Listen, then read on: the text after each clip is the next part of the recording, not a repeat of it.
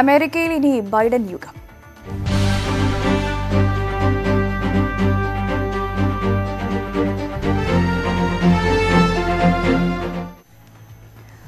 അമേരിക്കയെ ഇനി Joe Biden നയിക്കും. പ്രസിഡന്റ് പദവിയിൽ രണ്ടാം ഊഴമെന്ന ഡൊണാൾഡ് ട്രംപിന്റെ സ്വപ്നങ്ങൾ തകർത്താണ് അമേരിക്കയുടെ തലപ്പത്തേക്കുള്ള ബൈഡന്റെ യാത്ര.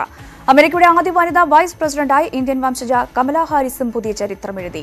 അമേരിക്കയെ ഒന്നിച്ചു കൊണ്ടുപോകുമെന്ന വിജയപ്രഖ്യാപന പ്രസംഗത്തിൽ ബൈഡനും കമലയും പറഞ്ഞു.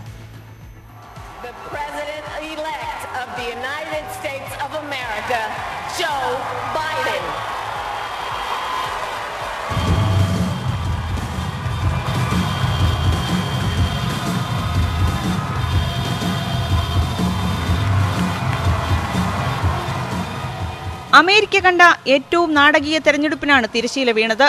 ചാഞ്ചാട്ട സംസ്ഥാനങ്ങളും റിപ്പബ്ലിക്കൻ കോട്ടകളും തകർത്താണ് 77-കാരൻ ബൈഡന്റെ വിജയക്കുതിപ്പ്.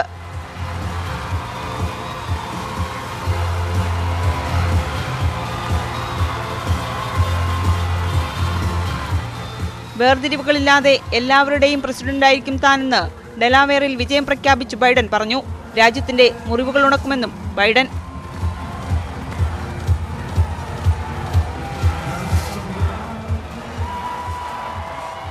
Folks, the people of this nation have spoken. They've delivered us a clear victory, a convincing victory.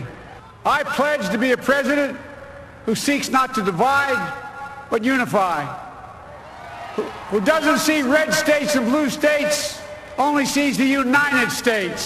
It's about people, and that's what our administration will be all about. I sought this office to restore the soul of America, to rebuild the backbone of this nation, the middle class, and to make America respected around the world again. അമേരിക്കയ്ക്കിത് പുതിയ തുടക്കമെന്നായിരുന്നു രാജ്യചരിത്രത്തിലെ ആദ്യ വനിതാ vice പ്രസിഡന്റായി തെരഞ്ഞെടുക്കപ്പെട്ട കമലാ ഹാരിസിന്റെ പ്രതികരണം. അമേരിക്കയുടെ അവസാന വനിതാ vice പ്രസിഡന്റായിരിക്കില്ല താൻ. And so I am thinking about her and about the generations of women, black women,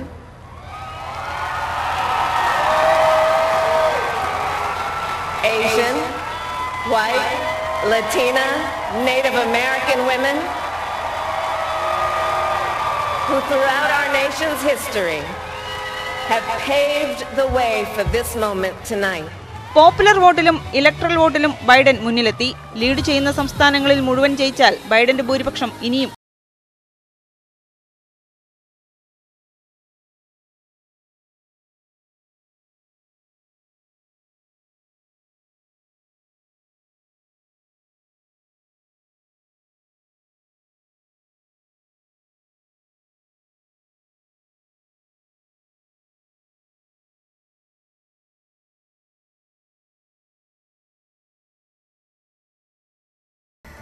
പിന്നിട്ട വഴികൾ ഓർത്തെടുത്തായിരുന്നു കമലാ ഹാരിസിന്റെ പ്രസംഗം.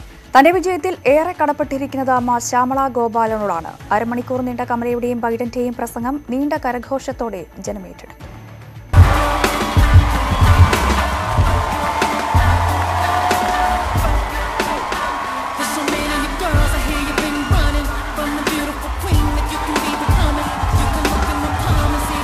Was that America's democracy is not guaranteed. It is only as strong as our willingness to fight for it. ഇന്ത്യയിൽ നിന്നെത്തി അമേരിക്കയിൽ പുതുജീവിതം വെട്ടിത്തുറന്ന അമ്മ ശ്യാമള ഗോപാലിനെ ഓർത്തെടുത്തായിരുന്നു കമലയുടെ വൈകാരിക പ്രസംഗം. And to the woman most responsible for my presence here today, my mother, Shamala Gopalan Harris, who is always in our hearts. തുല്യതയ്ക്കും നീതിക്കുമുള്ള കറുത്ത വംശജരായ സ്ത്രീകളുടെ പോരാട്ടത്തിന് ലഭിച്ച അംഗീകാരമാണ് വിജയം. സഹോദരി മായയ്ക്കും ഭർത്താവിനും മക്കൾക്കും നന്ദി.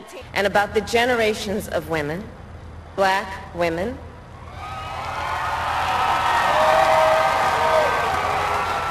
Asian, white, Latina, Native American women who throughout our nation's history have paved the way for this moment tonight. കുടിയേറ്റക്കാരുടെ മകൾ വൈസ് പ്രസിഡന്റായെന്ന് ജോ ബൈഡൻ. വംശീയത തുടച്ചു നീക്കി തുല്യത തിരിച്ചുപിടിക്കും. To make this happen, once again, America's bent the arc of the moral universe more toward justice. Kamala, Doug, Like it or not, your family. You become an honorary Biden. There's no way out. ഡെലാവെയറിൽ നടന്ന ബൈഡന്റെയും കമലയുടെയും വിജയപ്രഖ്യാപന പ്രസംഗം കേൾക്കാൻ നൂറുകണക്കിന് ആളുകളാണ് Covid protocol പാലിച്ചെത്തിയത്.